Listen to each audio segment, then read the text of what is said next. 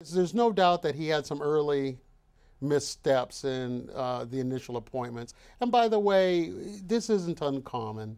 And oftentimes people get their nominees rejected by the Senate in some cases. So, but there were missteps. There has been some concern that Secretary Geithner, for example, while he may be a brilliant economist, is not quite ready for prime time. There's been some questions about his appointments of some of the other cabinet level officials. The Daschle nomination was ill-fated. I mean, there was clearly some missteps, but none of them were fatal, I believe. And in fact, we kind of make reference to them, but people sort of quickly move on.